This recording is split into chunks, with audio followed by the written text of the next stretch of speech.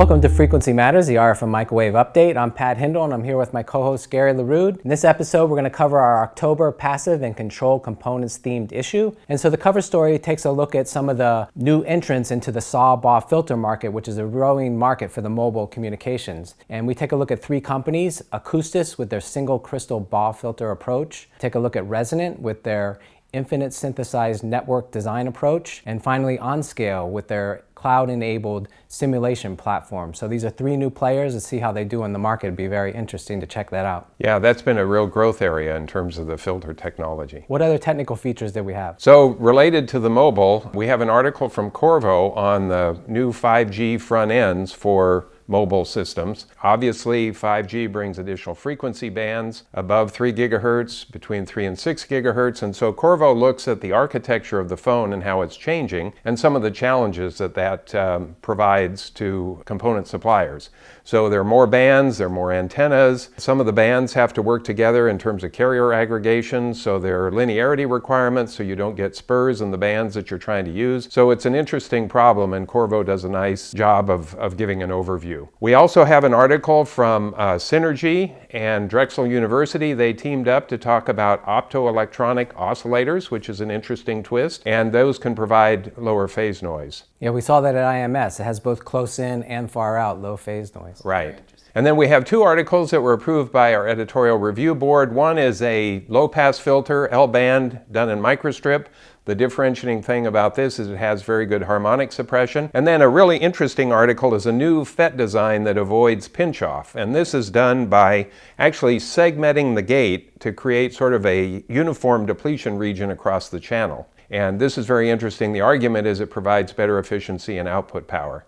And it's a theoretical paper. We're hoping to get some actual measured data to confirm what's been proposed here. Yeah, it's a long time since we had a new FET structure, so it'd be interesting. Yeah, exactly. So those are our technical features, an interesting issue as always. And for product features, we had Keysight's new Infinium UXR series 110 gigahertz oscilloscopes, and these are the first to achieve more than 40 gigahertz of bandwidth without frequency interleaving. And they reported several other firsts: 4 full bandwidth channels with up to 110 gigahertz, as low as 210 microvolts RMS noise at 10 millivolts per division, 25 femtoseconds of RMS of intrinsic jitter at 1 microsecond per division, less than 10 femtoseconds RMS of interchannel intrinsic jitter, and up to 6.8 effective bits. So wow. This is the Ferrari of oscilloscopes for sure. Yeah, definitely. And we also had pSemi with their 50 gigahertz digital step attenuator. So this is a 6-bit 50 ohm DSA with 31.5 dB of attenuation in 0.5 and 1 dB steps. And this adds to their other 40 to 50 gigahertz components that they're doing for 5G millimeter wave applications. Right. In recent years, they've really been kind of pushing into millimeter wave. Yes. What do we have for tech briefs? So we have 4 tech briefs. You talked about 110 gigahertz. We are seeing a lot of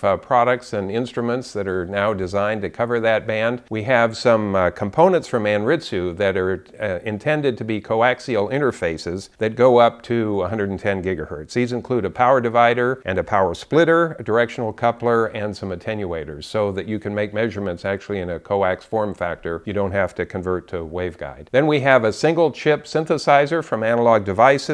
This has an integrated VCO. It's a fractional N architecture, and it covers from 57 megahertz up to about 14 and a half, a little bit higher gigahertz, and it has a phase noise of minus 114 dBc per hertz at 100 kilohertz offset. IMST has announced what they call a virtual model inspector for their Empire 3D EM simulator. This is kind of an AR or virtual reality tool, and I actually got to demo it at IMS in Philadelphia, where you put on the goggles and you can actually look at the layers of the printed circuit board, and you can actually check and make sure all the connections are where they're supposed to be and there's not something funny going on, and it interfaces directly with the model in the solver. And then our final product from Marki Microwave is the first triple balanced MMIC mixer. This is a first and quite an interesting product. It has both RF-LO frequency response from 5 to 30 gigahertz and an IF from 2 to 20 gigahertz. So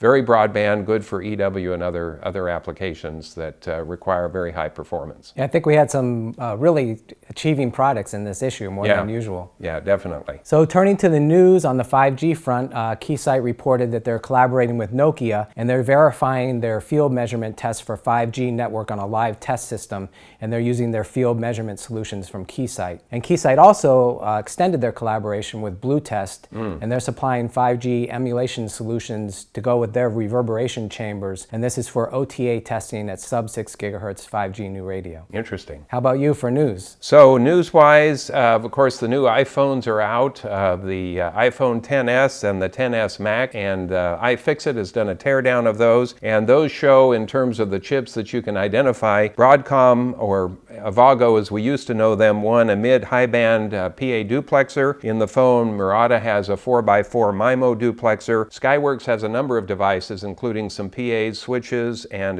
the GPS LNA. Maybe most significantly, Intel now is the incumbent for the transceiver and modem as opposed to Qualcomm. Yes, it's been a struggle between those two. Right, fighting back and forth. And then one other thing to note, the FCC is supposed to vote later this month on an auction for the 3.5 gigahertz CBRS band, so Citizen Broadband Radio Service. They've been going back and forth on how they're going to do the auction, but they've, at least the proposal is they'll award these on a county basis for a period of 10 years, and if you have the license for 10 years, you can renew it. Some of the wireless internet service providers are complaining that this favors the large mobile operators who are looking obviously for 5G spectrum, as opposed to these smaller operators who are really trying to provide wireless fixed access service, say in rural areas. Right. So we'll see how that auction turns out. So as far as events go, many of us returned from European Microwave Week in Madrid. It was record-setting for delegate count and exhibition space. So that's 3 years in a row that European Microwave Week has grown. So they're doing quite well. I wasn't able to attend, so you had to do double duty. So what were your impressions? Well, we missed you, first of all.